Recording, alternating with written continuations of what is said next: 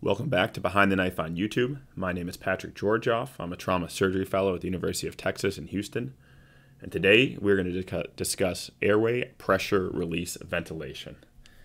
Yes, APRV. So APRV is the head-scratching, anxiety-inducing, very mystical ventilator setting that we all definitely don't know well, but do in fact love.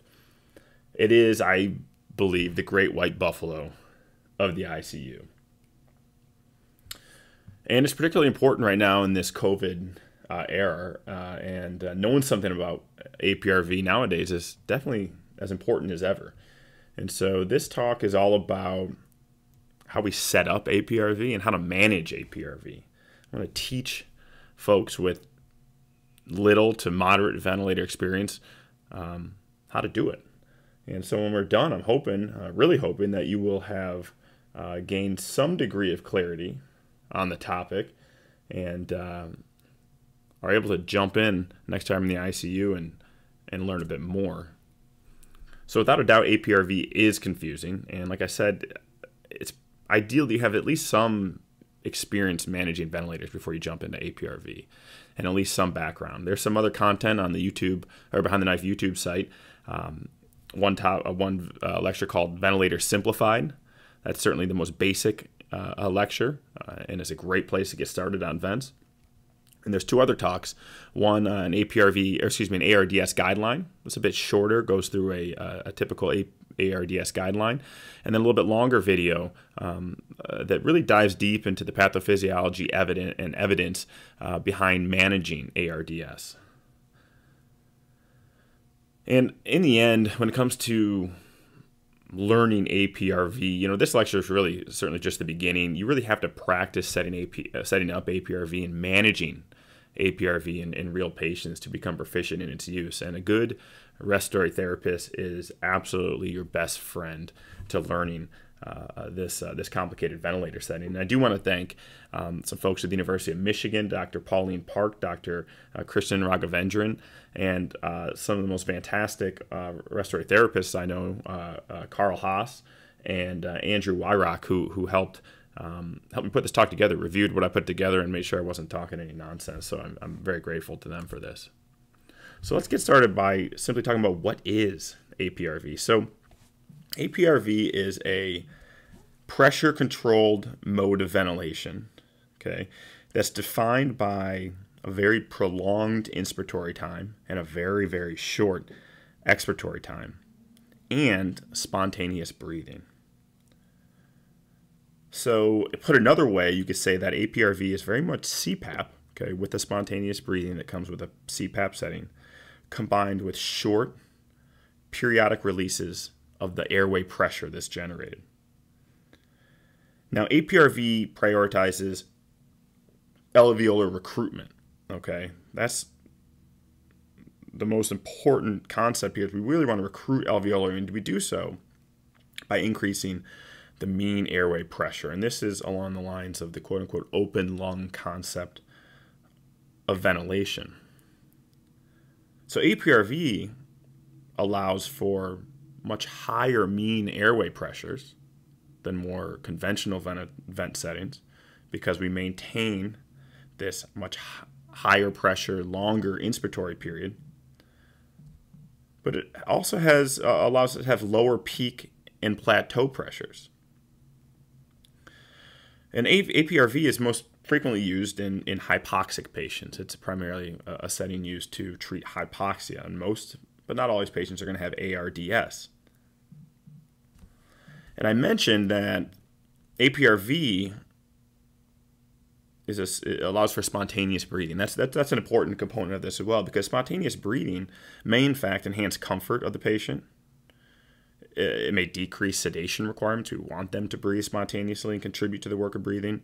When patients do contribute, it engages their respiratory muscles, okay, which is healthy and good for them to maintain that strength to get off the ventilator. And it can, in fact, improve hemodynamics as well by generating some degree of negative intrathoracic pressure when patients work to breathe in. that can draw blood into the RV and increase your cardiac output. And we should mention too before we start that APRV can be confusing depending on what kind of vent you're using. There's different nomenclature. All right. Some of the biggest confusions are that on some of the more popular vents, such as a Puritan-Bennett vent, APRV is actually called bilevel when you set it. It's a bilevel setting. And that's because APRV really is just an inverse ratio bilevel. But if you use something like a Draeger vent, for instance, you're actually going to set it up via what's called APRV. It's going to look like it's going to say APRV, and that's going to be the setting you pick. So just one of the many things to confuse you. So this is a pressure tracing, okay, pressure versus time of APRV. And there's 4 main settings on APRV. There's the high pressure, P high, low pressure, P low, time high, and time low. And like I mentioned, APRV is really this long, kind of typically high pressure CPAP, right, with spontaneous breaths mixed in, with these intermittent, super duper short periods of airway pressure release, okay, shown by T low. Now we're going to go through each of these 4 main settings, and we're going to talk about exactly how to set it up. What are the numbers we use? How do we set it up? What's the concepts behind it? In addition to that, I'm going to show you a video that helped hammer those points home, and then talk about specific ways to troubleshoot APRV. For instance, how to change these settings to manage hypoxia or hypercarbia. Now, this is a fantastic video from a website called Recess Review that shows APRV in a set of pig lungs. You can see inspiratory time is 4 seconds with a short 0.26 second expiratory time. The lungs inflate, they stay inflated, they stay recruited, and then for a very short period of time, they squeeze down and air rushes out. But you'll notice, importantly, during that time low, it's so short that the lungs don't fully collapse. They only partially exhale. And that is critical to keeping the lung, the alveolus open, the lung recruited, and this improves oxygenation. So this is really in words what we just talked about. So if you want to read it, I recommend you pause the video here, take a look, and try to digest all this. This really tries to drive home the key points to APRV. Now, there's only one slide on this. Let's talk really briefly about the data. Okay, this talk is not about the data. We could go on forever about the data behind APRV, but the take-home points are that the data is limited. Okay, there's really no large trials that says APRV is the best or works so great. And these smaller trials scattered over time here do not really consistently demonstrate benefit. But the caveat to that is that APRV is really inconsistently applied across these different studies in a major way, to the point where sometimes you're really just not studying the same thing. One of the more recent studies by Zhao et al. In intensive care medicine in 2017 was a well done randomized controlled trial that shows some positive findings. And this is a study that a lot of folks talk about, so it's worth reviewing again really briefly. A randomized controlled trial, 138 patients, and they compared standard kind of ARDS-NET lung protective ventilation strategies versus APRV. And what these folks found is that APRV decreased ICU length of stay. There were more ventilator-free days, better oxygenation, improved compliance, and less sedation. So a very positive study. And if you talk to people who use APRV a lot, they use it in their ICU a lot, they will say anecdotally that this is oftentimes their experience. Certainly in the right patient population, and really it's patient-specific, so in the right patient too. So let's move on to the settings. This is really what we're interested in, is how to set up APRV.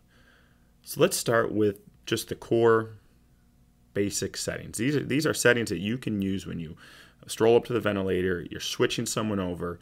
These are safe, moderate, good places to start when it comes to settings.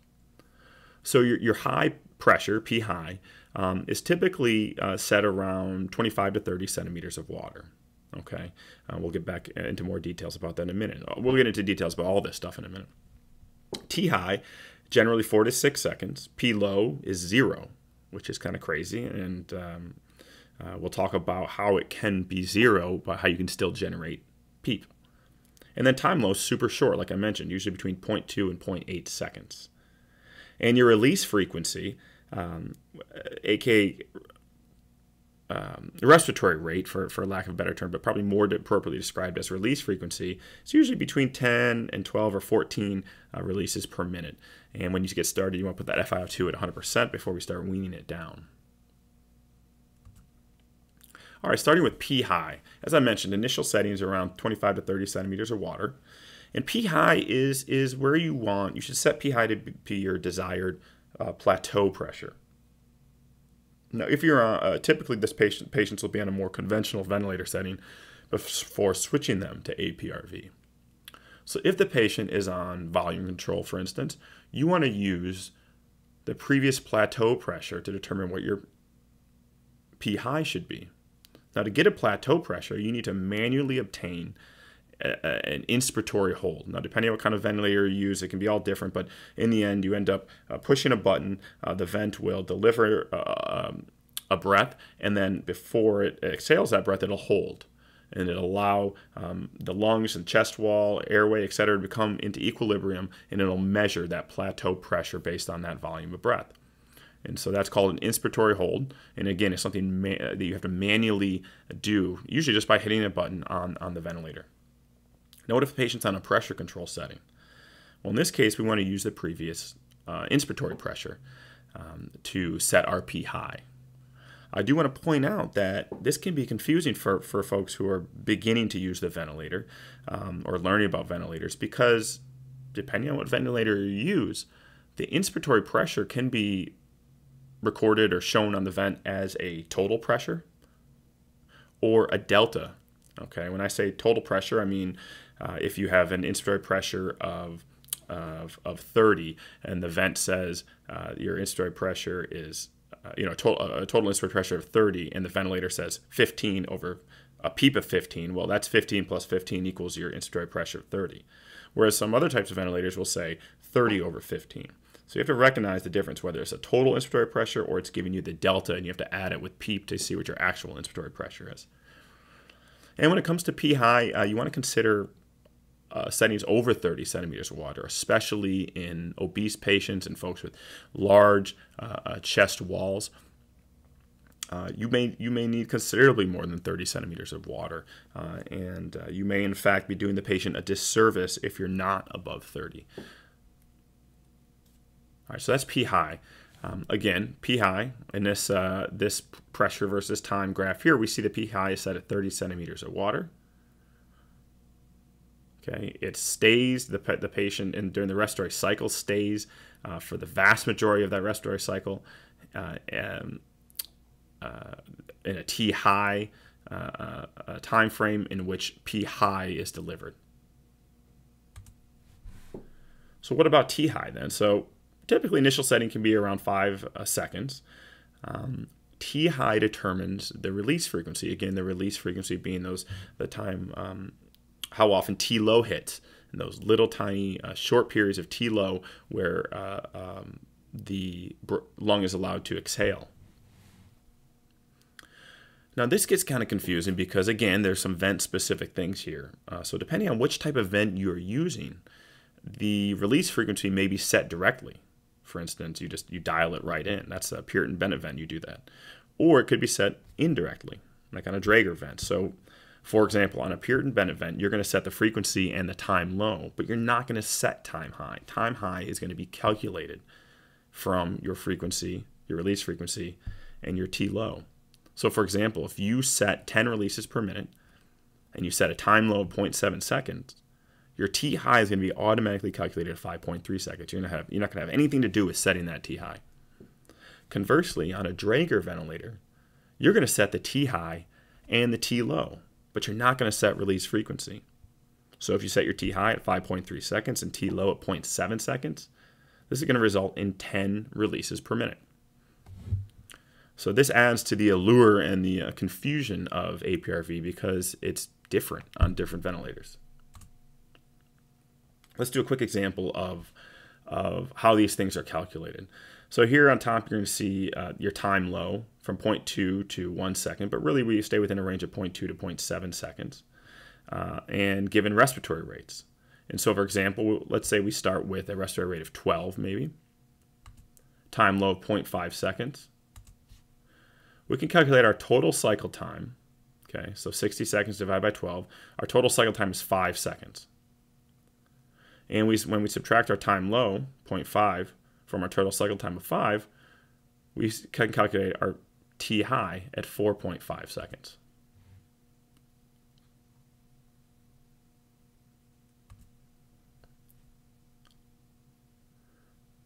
So again, our T high takes up the majority of the respiratory cycle, keeps the pressure high, keeps the mean airway pressure high, and keeps those lungs recruited.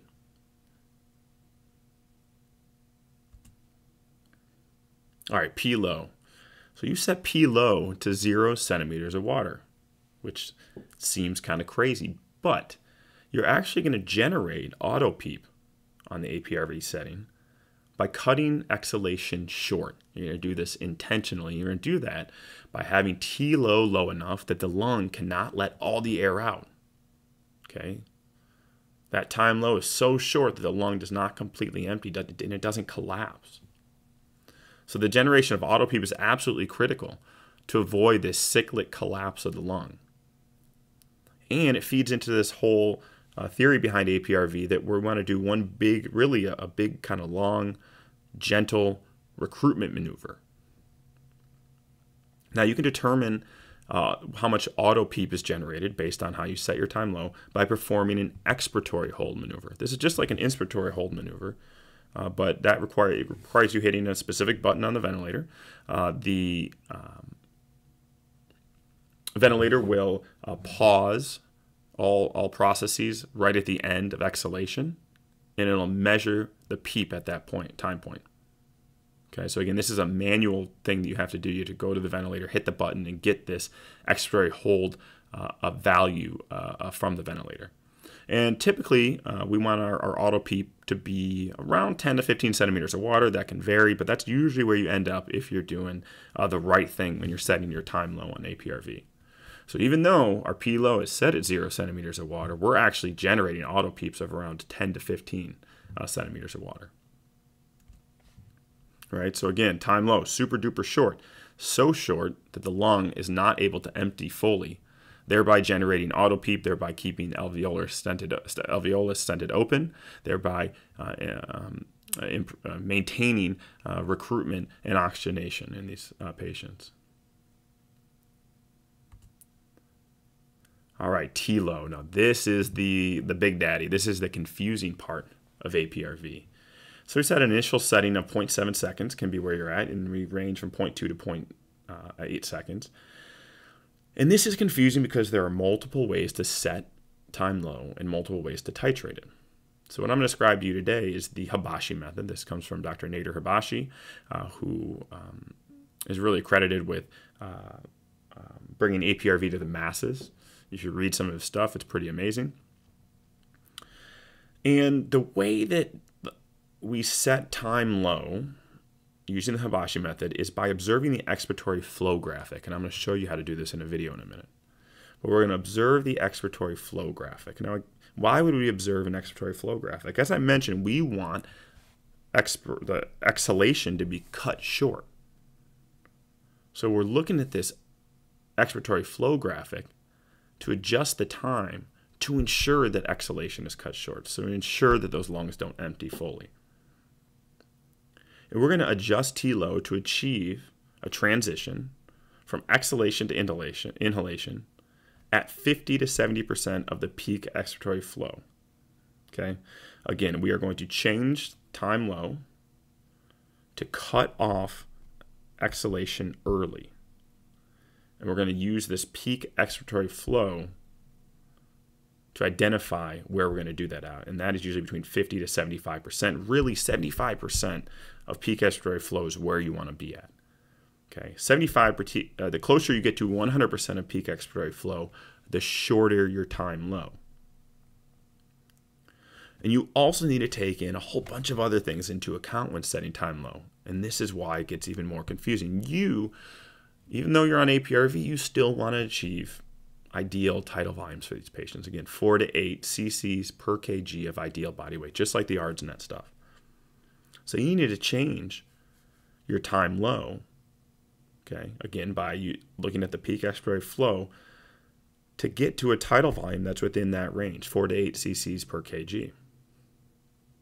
This is also the time that your CO2 gets dumped, right? This is when ventilation occurs. Primarily, you do have diffusive and passive ventilation exchange of CO2 during APRV, but you're still dumping a bunch of CO2 out during this time low. And so you need to monitor those CO2 levels and in turn, keep an eye on the pH. Because among vent settings, APRV is one of those settings where you might end up with hypercarbia. And we're also looking at the desired auto peep. We just talked about P low. We set it at 0, but we're generating auto peep on purpose. So we're cutting off that breath at a certain point. And the shorter time we give that lung to exhale, the higher our auto peep is going to be. And again, we want that auto peep to be around 10 to 15 centimeters of water. So what does this look like? All right, so here's our time low right here. Our pressures drops, and here's a flow curve. Okay, so during exhalation, your lung air is leaving the lung. All right, leaving the lung until the lung is empty, and inhalation starts again. Okay, inhalations on the positive side, on the top of this line, and exhalations at the bottom part of this line. And you can see that as you cut off exhalation at 50% of peak expiratory flow rate, right around here, 75% here, 100% here, we want to be right around this 75% of peak expiratory flow. And when we cut it off early, exhalation is not allowed to occur. Okay, now normally exhalation occurs, this is complete opposite of normal breathing. Normally your inspiratory time is short and your expiratory time is long. Okay, that's the natural way to breathe. And when that happens, exhalation occurs nice and slowly. It goes slowly back, flow decreases, and you get back to 0 flow. You hang out here for a little bit, and then you breathe in again. All right, this is completely different. This is totally flipping natural breathing on its head, again, to maximize recruitment, to maximize oxygenation, to maximize mean airway pressure. And so we're cutting it off real early. And in doing so, we're generating auto peep and getting right back to a quick inspiratory phase of this, the respiratory cycle. Now, as I mentioned, APRV is a spontaneous vent mode. Okay, it can be used in patients who are not breathing spontaneously, but ideally is used in patients who are breathing spontaneously for all the benefits that I talked about at the beginning. And in some ventilators, but not all, you have the opportunity to set pressure support. Now, pressure support would support those spontaneous breaths, and those spontaneous breaths happen during T high, and it happens on top of, for lack of a better term, P high. And in general, we do not add pressure support to a patient's spontaneous breaths on top of P high. But oftentimes, if there's an option for tube compensation, we will use this. So let's take a minute to talk about, or let me take a minute here to show you a video to hopefully try to bring these things together a bit better. All right, now that we've talked about how to set up APRV, let's try this on a real patient and a real ventilator. So this is a gentleman with moderate ARDS. He is completely sedated and not breathing spontaneously. And we're using a Puritan Bennett 980 series ventilator. One of the first things I want to point out to you is that on this ventilator, to set APRV, we actually have to do it through the bi-level setting. If we were using a Draeger ventilator, this would actually say APRV. So this is one of the many confusing parts about setting up APRV. And we have our initial settings that we discussed earlier. So we have a release rate of 10 per minute, P high of 30, P low of 0, time low of 0.7 seconds, pressure support of 0 centimeters of water, and an FiO2 of 100. And one of the things that we talked about earlier as well is that depending on which kind of ventilator you use, you may only be able to set certain parameters. In this case, the release rate and time low. Time high is actually calculated. And you'll see here with a release rate of 10 and a time low of 0.7, we have a time high of 5.3 seconds. If this were a Draeger ventilator, we'd be able to set the T high and the T low, and the release frequency would be calculated based on those numbers. One of the more confusing parts about setting up APRV is setting up time low. And using the Hibachi method, we set up time low based on percentages of the peak expiratory flow volume. Again, we set a time low to manage such key features of the setting as your tidal volumes and the amount of auto peep that you generate.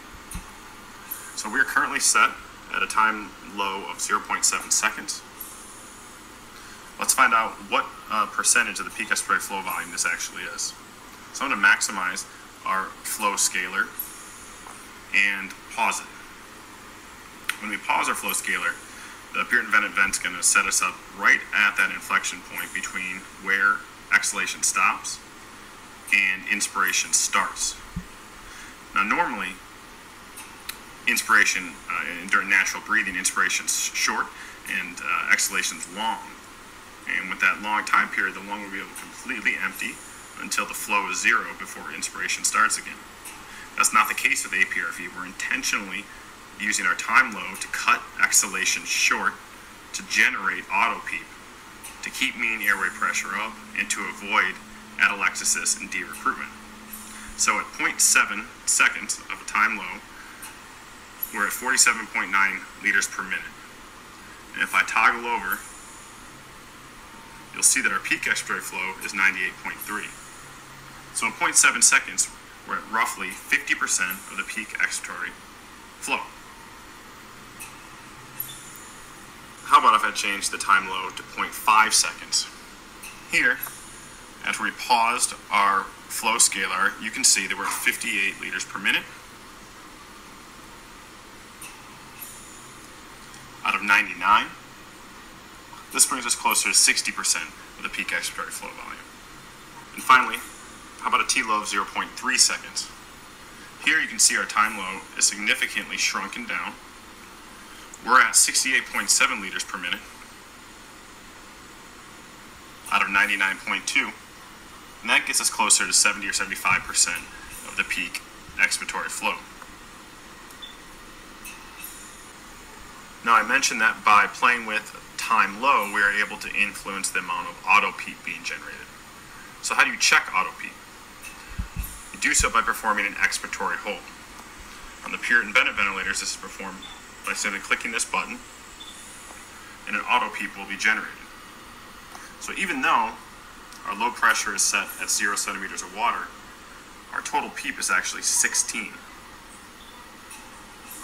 And this is generated at a time low of 0.5 seconds.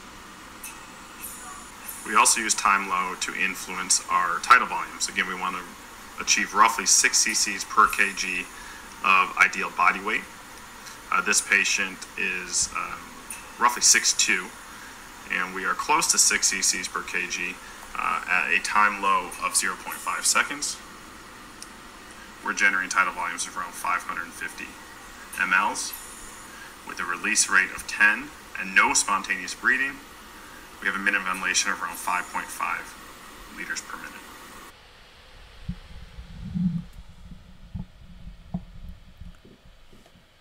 So I hope that video was helpful in kind of hammering home those points of our 4 main settings: P high, P low, T high, and T low. So let's get into troubleshooting APRV. So for the hypoxic patient, what can we do? So first, we could definitely increase the FiO2. That's easy, quick. Should be a temporary reprieve for that patient. But there's some other things we can do when it comes to these settings we just described. So you can increase recruitment and increase the amount of gas seen at the alveolar level by increasing the mean airway pressure. Some safe ways to do this would be to increase your pee high by increments of 2 centimeters of water. Now, importantly, it may take hours to recruit patients on APRV, especially the sick ones. So you have to be patient when making changes to the ventilator, and specifically when trying to treat hypoxia in an ARDS or COVID type patient. You should also note that when you increase P high, you're also going to increase the tidal volume. Now, why is that? Well, when you increase P high, you're stretching the lung a bit more, stretching the chest wall more.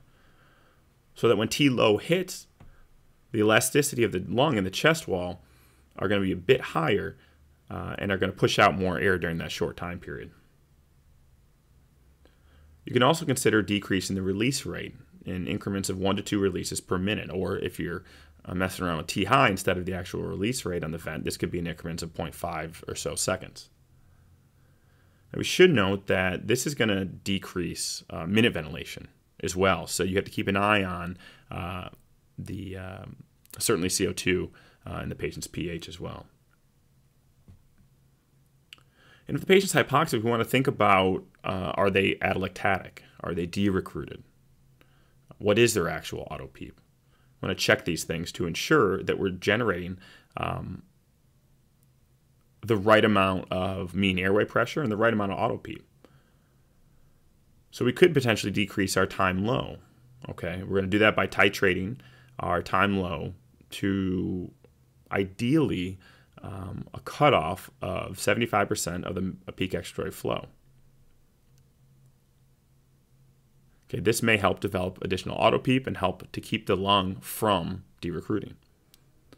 And certainly when we're dealing with high pressures on the ventilator, you always need to be aware of barotrauma and resulting pneumothoraces. Take a listen to your patient's lungs. Use the ultrasound, get a chest x-ray.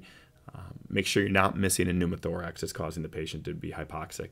And we want to also ensure we don't, this is all about the lungs we're talking about, but we need to ensure there's adequate oxygen delivery as well, right? Is the heart working? Is it pumping blood? Is the cardiac output high enough? Is the hemoglobin high enough? These are important considerations in addition to what we do on the ventilator. How about troubleshooting hypercarbia? So one thing we can do, first and foremost, I think, is to decrease sedation if you're able to. We want these patients spontaneously breathing. Spontaneously breathing patients will help to blow off some of that CO2. They're going to add to the work of breathing that's being done by the ventilator. And we need to increase minute ventilation. We all know that. Increasing minute ventilation is the best way to clear CO2. And so one way to do this is to increase P high in increments of 2 centimeters of water. Again, to increase the stretch on the lungs, which increases the recoil during that short time low, to increase the tidal volume. We can also increase the release rate itself. We can do that in increments of 1 to 2 releases per minute, or you can decrease your time high in increments of 1 second, again, depending on what kind of ventilator you're on.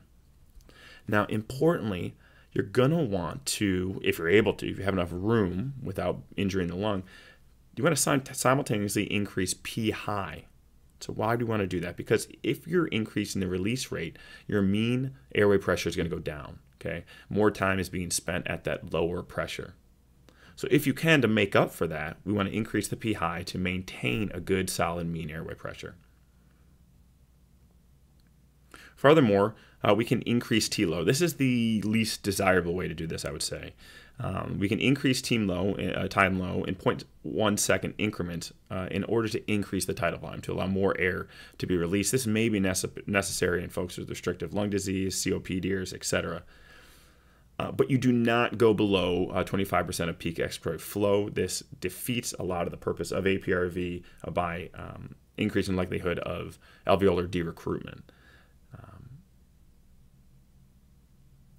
And finally, we want to consider permissive hypercarbia. Okay, sometimes these patients are so sick, so hypoxic, that you're totally maxed out on the vent. You're doing everything you can to ensure this patient remains oxygenated just to keep him alive. And in doing so, we may be allowing the CO2 levels to go up. We may be allowing for permissive hypercarbia. Okay, we're okay with that in order to to focus on oxygenation to keep that patient alive. And hypercarbia is fine. Hypercarbia is okay as long as your pH doesn't drop too low. All right, so what's too low? Most people agree that you want to maintain your pH above 7.2. So once you hit 7.2 or below, you really need to start making some changes on the ventilator to blow off some more CO2. Or, again, if you can't do that, if you're really working on optimizing oxygenation to keep that patient alive, you may need to treat the patient to artificially increase the pH with stuff like bicarb or THAM.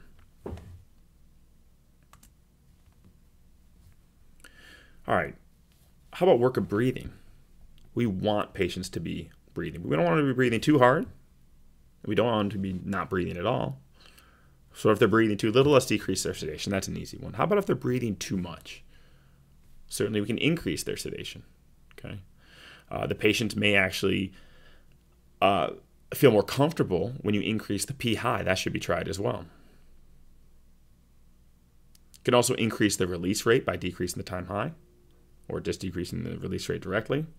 And you want to don't forget some of the other key features you always do when patients are on the ventilator, like managing their secretions, making sure you're suctioning them frequently enough, and considering things like bronchodilators to manage restrictive disease.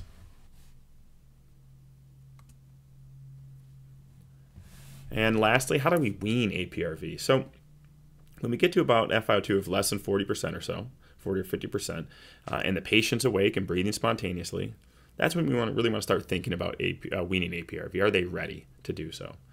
And to wean APRV, most folks use something called the drop and stretch technique, in which the P high is decreased in increments of 2 centimeters of water. Simultaneously, simultaneously you increase T high in increments of 0.5 seconds. Okay. Or you can decrease, equivalent to decreasing the release rate by approximately 1 release per minute or so. So again, drop and stretch means you're decreasing P high by 2 centimeters of water at the same time as increasing T high in increments of 0.5 seconds. So you're trying to get this patient closer and closer to plain old CPAP is what you're really doing. You're stretching out those the release frequency, and you're dropping the overall pressure that's being used to support the patient. And you're going to progress to a CPAP type setting. You want to change over to CPAP when P high is ideally something like 16 centimeters of water or less, and your T high is greater than 12 seconds or so, which is 5 releases per minute. You can also transition that patient once they're to that level to a more conventional mode of ventilation, like a volume control or pressure control mode. And ideally, you want to set it up so that you can provide a similar mean airway pressure for that patient, and again, tidal volumes in the 4 to 8 cc's per kg of ideal body weight range. And from there, you're going to wean to extubate that patient. So that's where we stop. Again, I hope this was useful. These notes, I'll leave some show notes in the text below the video here that you can link up to that has all of this, essentially everything that's written on these slides written out in note form, so that you can review those notes next time you are dealing with a patient who is on APRV. Again, I hope you found this helpful. Thanks for tuning in to Behind the Knife on YouTube. And don't forget to get out there and absolutely dominate the day.